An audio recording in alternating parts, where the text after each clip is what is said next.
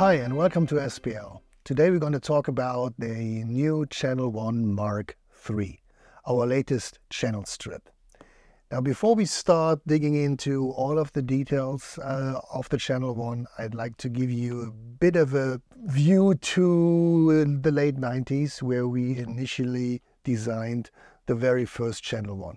Back in the days, we developed a lot of interesting new technologies for de-essing, compression, mic pre's, and we all comprised that into the Channel One. For example, we had the gold mic preamp, a tube preamplifier that went into the Channel One.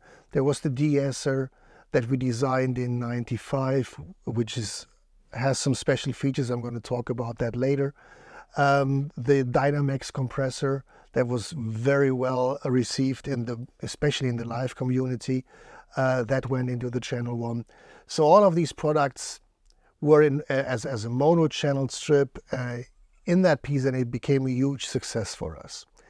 About 10 years after that, we gave it a facelift and it got a silver front panel, but the functionality stayed the same. And it stayed the same until now, 2023. About 3 years ago, we were thinking about, yes, we want to come up with a new channel strip. And then we decided now we want to keep the Channel One and just take this to the next level, make it a very modern channel strip. So when we started looking into it, there was one thing that we definitely wanted to have in there, and that's the Transient Designer. That was never been put into a channel strip, and we think that's a huge game changer for such a piece of equipment.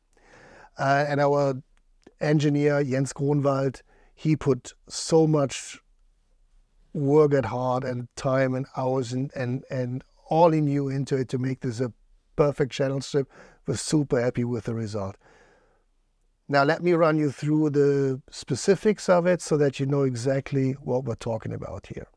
So every channel strip obviously starts with the microphone preamplifier. This is this section over here. As you can read, it's a discrete preamplifier. And discrete means that we're not using IC, we're using individual transistors. That is usually done in boutique preamps because you get the possibility to fine-tune noise, as well as THD, as well as the sonic behavior in terms of peak response and liveliness, and all of the features that you would like to tune the sound of a mic preamp with is done with the selection and the layout, the design in a discrete preamplifier. If you use an IC, which many companies do, you're bound to what the IC is doing, and that's it. There is no freedom to change anything and to, well, tune the sound. So that's here. It's a boutique design. It's a discrete preamplifier. And one of the unique features in here is that you can see it up here. We have like a selection of 2 mic inputs with individual phantom power switches and the line instrument input. Now, with the 2 mic inputs, mic A and mic B, you can effectively compare microphones that run through an identical, the same mic preamp. Now you can imagine that this is, even if you have 2 mic preamps that are from the same company, they don't sound the same. And in here, by doing it this way, that we switch the input, yes, you can directly compare just the sound of the microphone. We believe that's a huge plus and a huge asset, and it helps you to exploit your equipment, your microphones to the fullest.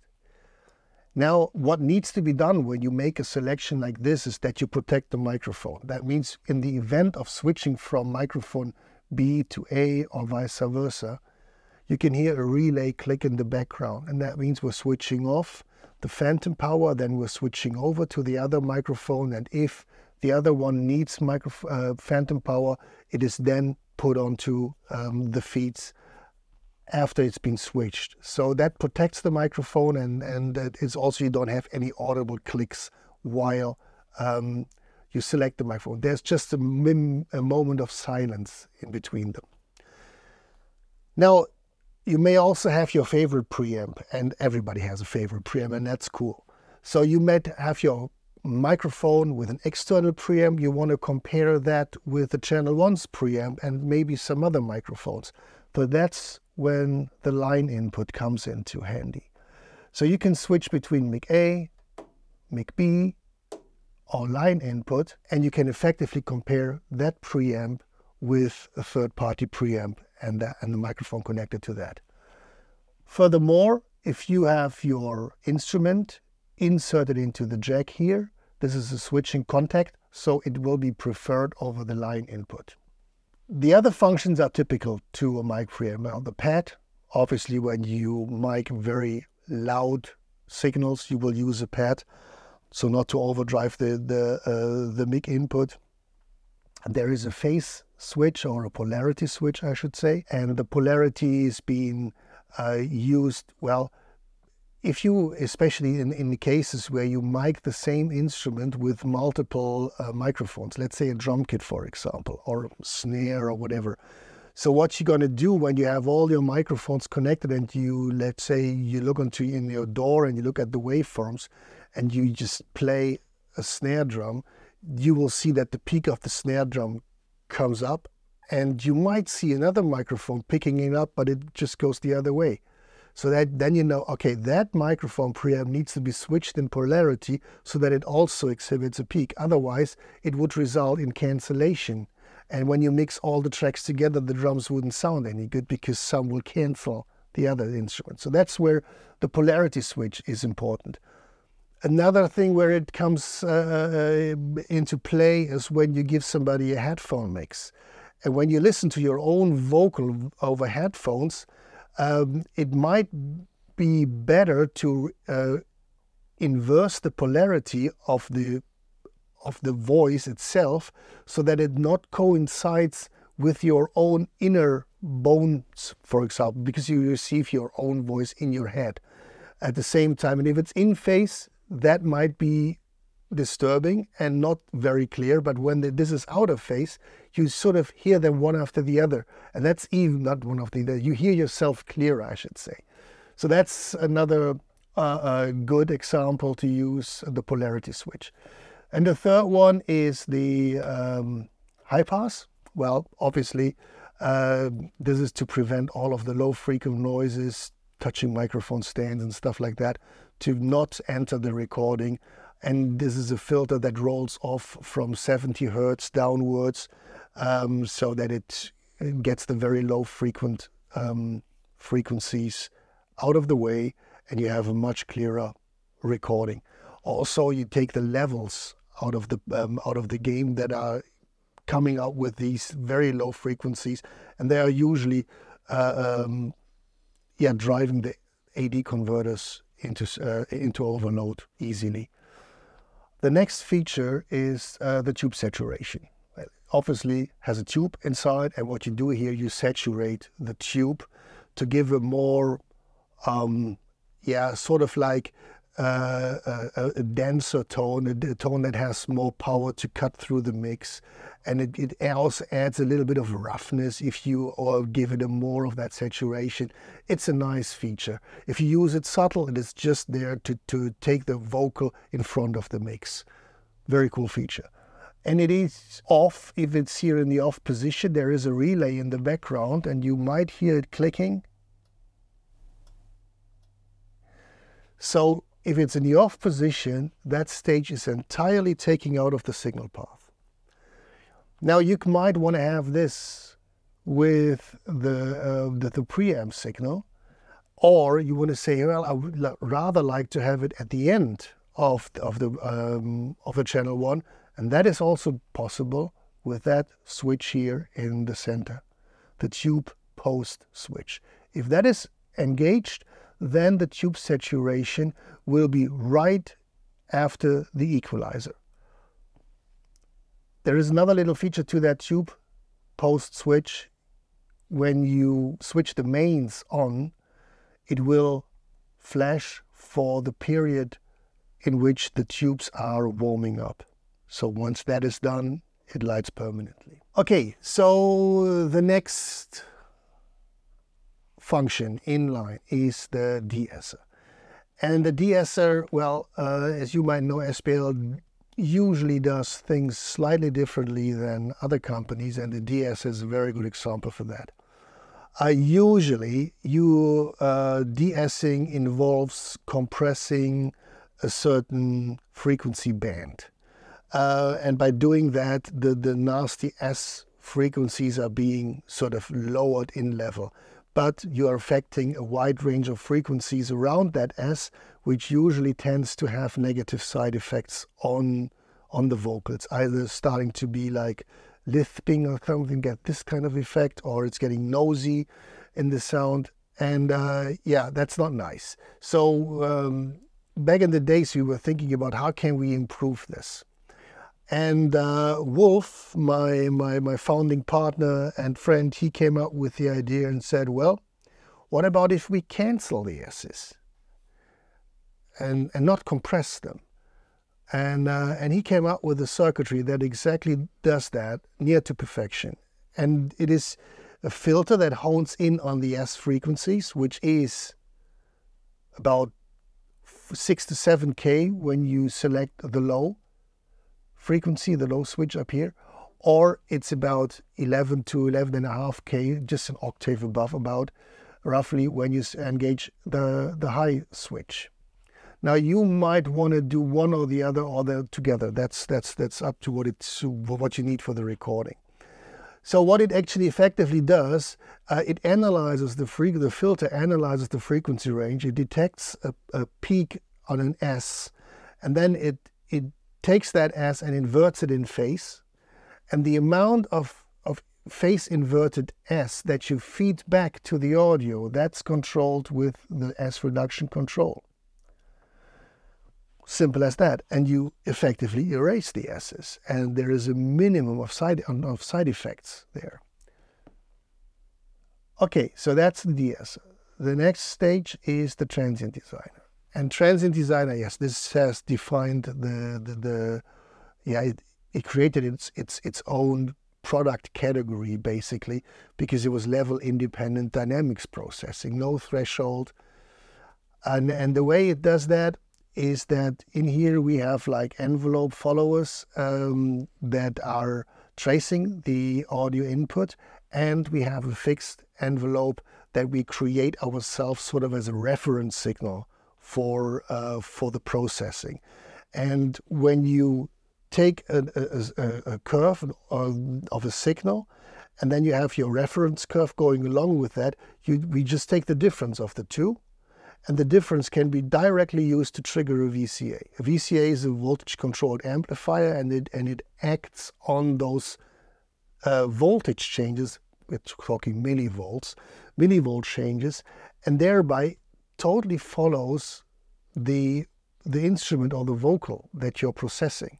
There's nothing artificial like you would have with an attack and release on a compressor. This is something that you set, but it has nothing to do with the music. In here, the music decides on the time constants to use. So on the attack, for example, you can boost or diminish the attack by 15 dB. And you can give a snare an incredible amount of kick. Or you can make a vocal more pronounced, more precise in articulation and stuff like that. On the other hand, when you look down the signal to the end of the signal, you get like it's a sustained portion, and you can shorten the sustained portion by 24 dB, or you can prolong the sustained portion by the same amount. Now that is on its own super cool, because reducing the amount of sustain literally is like using a deverb. And I remember that little story from a Swedish broadcast company.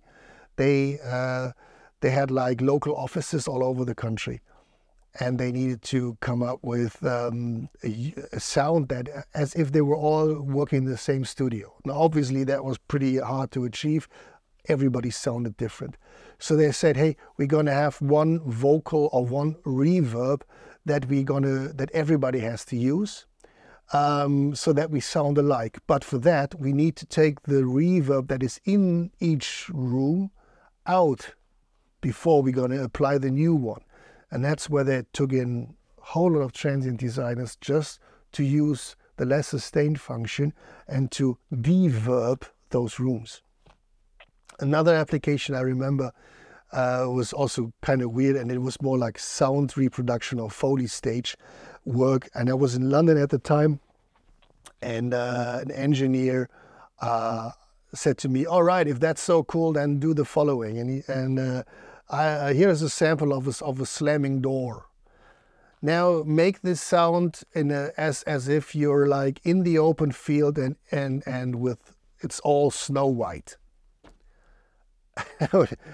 Okay, how might that sound? And I was just like thinking, okay, it's probably super dry and you only have a very short pulse on the door, and that's probably the only thing that you hear.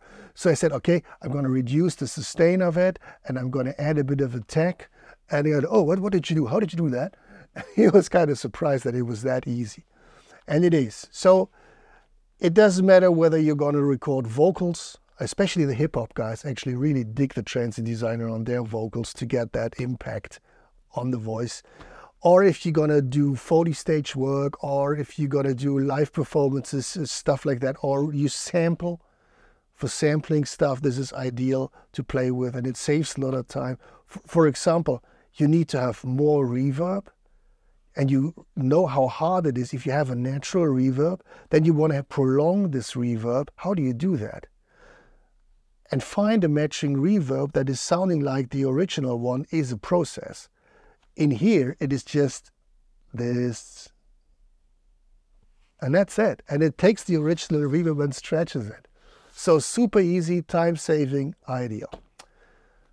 Next in line, and we stay here as we go through it from left to right, is our nice VU meter in the typical SPL layout. Now the VU can show either the gain reduction, which you see here, this is Gier, or the VU value for input and output. And if let's talk about the input, the calibration for the 0 dB in here is always plus 4 dBu. So when this calibration switch is set to 0.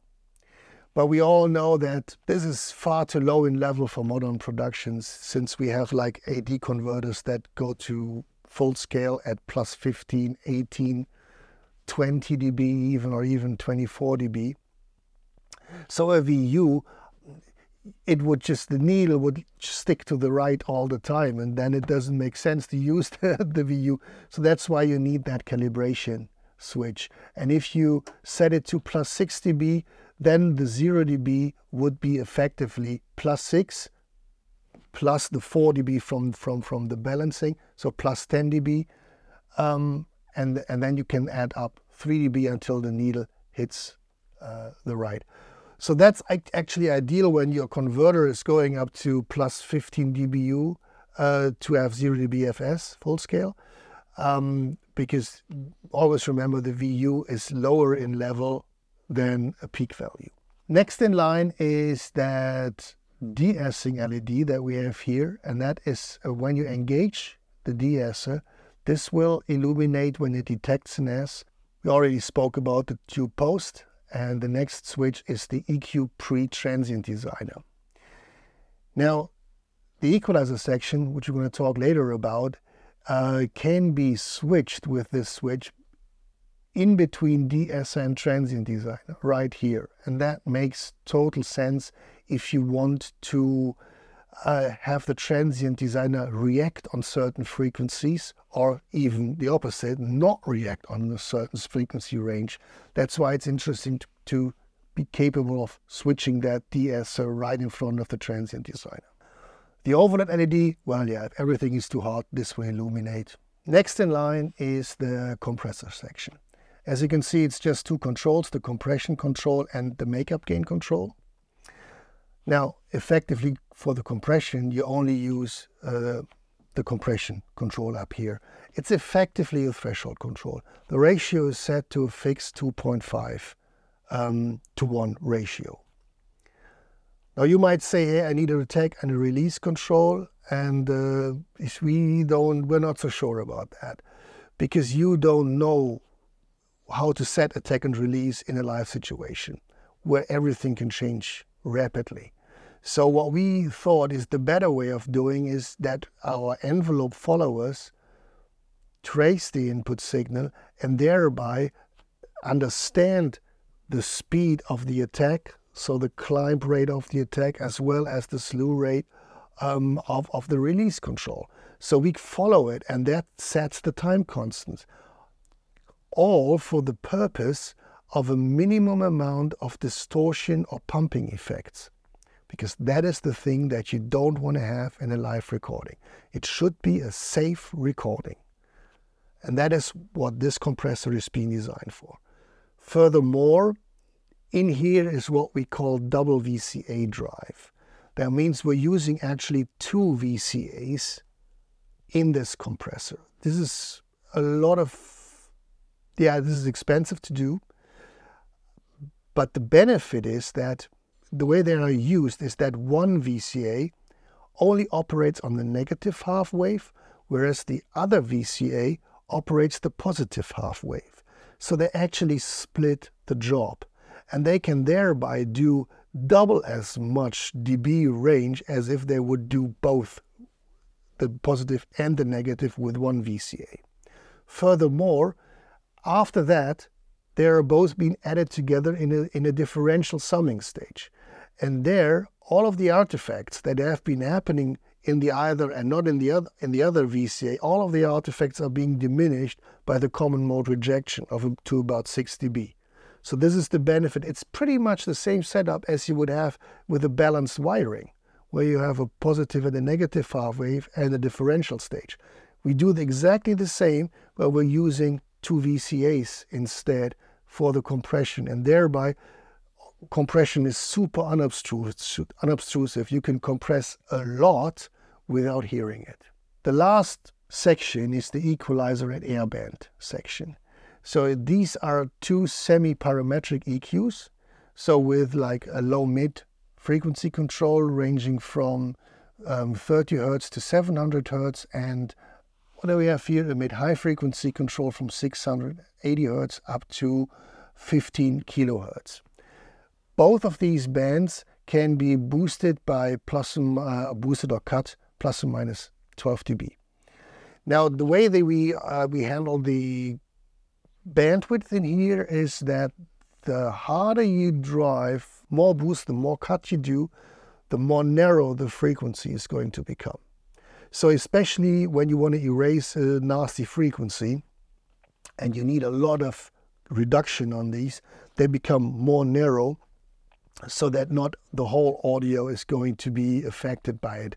It just narrows it. On the other hand, if you just want to add a bit of warmth in the vocal, you just want to set it to like 300 Hertz and add 1 or 2 or 3 dB on it, then you want to have this in a wide Q. And this is exactly what happens in these filters. There is also an airband up here, which is set to very high frequencies, and it's plus or minus 10 dB that you can add on with a coil filter. Coil filter, it tends to be very subtle, noiseless, and just nice sounding, very warm and round sounding. And it gives that air into a vocal. It really makes it like it opens the lid, so to speak. It's really nice. Finally, you have an output control that ranges from minus 20 to plus 6 dB. So this is used to make an optimum adjustment to the products, so the units that follow thereafter. Now, talking about the outputs, on the rear panel of the Channel One, you always have 2 outputs. So there's this output split already built in. That means you can run one to front of house, the other one to monitoring if you like, or one to monitoring and the other one goes to record. Or whatever section you want to drive it to something else, you want to take one output and go to put it into a reverb, you can do all that. It's already actively split. There is also a preamp output on the back side, and that is directly after the microphone preamplifier. So if you want to be safe and you want to just record that without any other functions, processors, you can do that and record that. And the last switch that we have is the mute switch. Well, it does exactly what it's supposed to do. It silences the Channel One's output. Yeah, that's it. The Channel One Mk3. It's one of the most, I haven't seen a channel strip with more features than this one has, and it's all gorgeous. Still, with all of these functions, it's relatively clean and easy to operate. There is nothing really complicated about this. Yeah, we're super happy to give this another generation of life, and I hope you enjoy it as much as we do. Yeah, and hope to see you soon. Thanks for watching, and bye-bye.